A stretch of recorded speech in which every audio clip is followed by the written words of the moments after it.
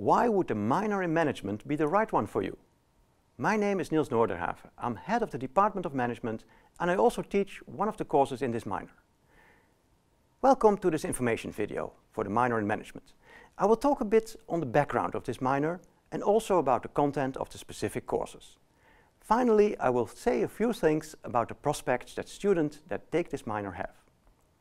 Let me share the background with you by giving a specific example. The merger between Air France and KLM.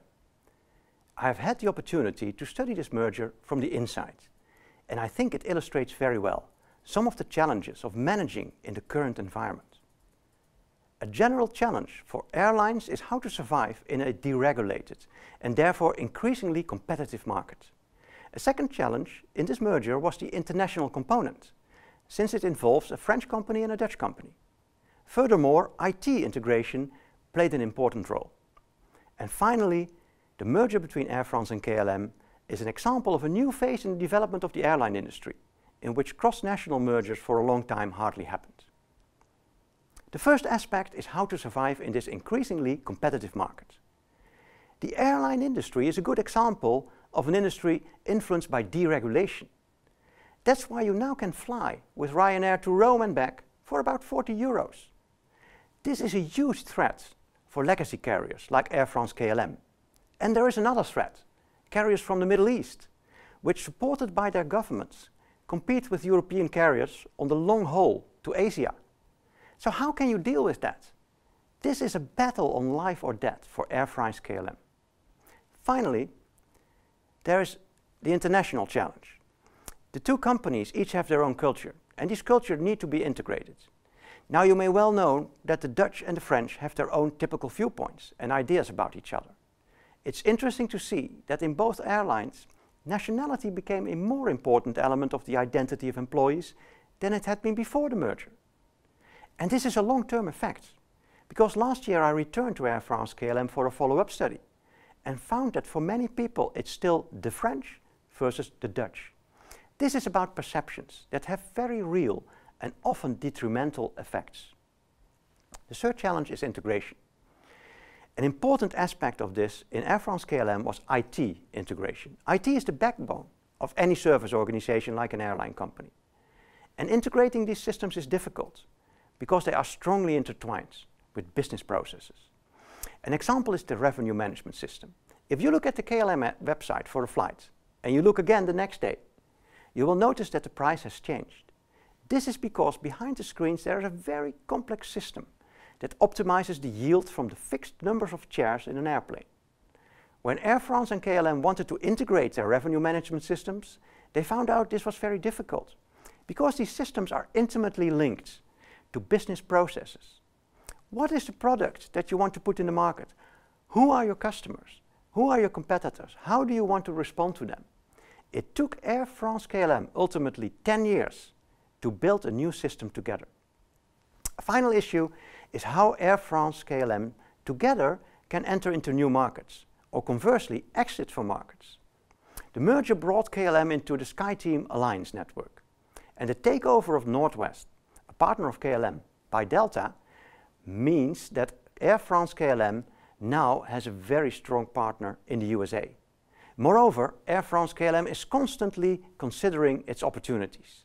For instance, it seems to be giving up the idea of controlling Alitalia, but instead is considering acquiring Air India.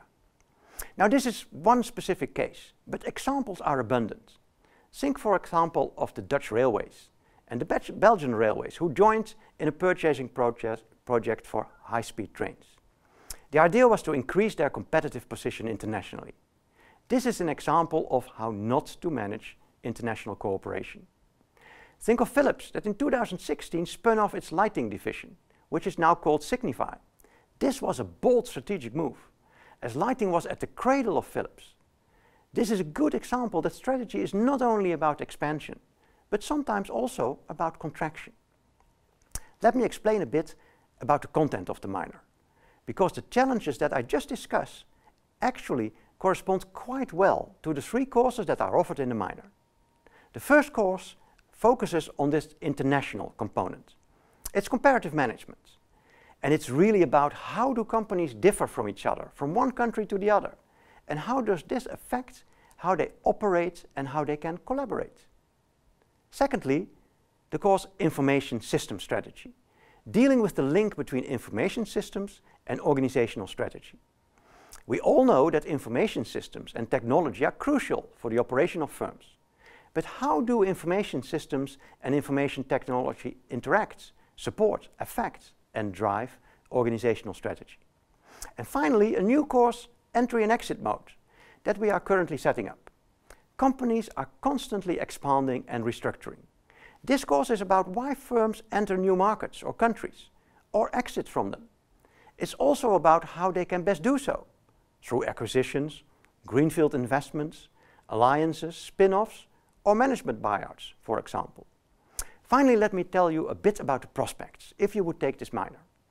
The minor prepares quite well for 3 master programs of TISM: International Management, Strategic Management, and Supply Chain Management. If you are very interested in the international aspects of doing business and in corporate responsibility, then probably the Master International Management is the right one for you. Graduates from this master typically end up in internationally operating companies like Unilever, Heineken, or ING. And the approximate time to market, that's the time between graduation and your first job, is on average less than 3 months. The Strategic Management Master is for those students who are interested in complex issues in firms and how to make and implement decisions associated with these challenges.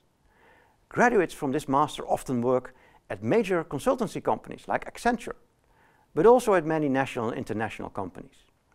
Here the approximate time to market is also about 3 months. And finally, if you're interested in the key processes in organizations and how to balance these with processes in other organizations within the same supply chain, consider the Master Supply Chain Management. People who graduate from this master work with companies like ASML and Friesland Campina, acting as supply chain professionals. Here the approximate time to market is about 2 months. The content of the minor nicely prepares for the 3 master programs that I just described.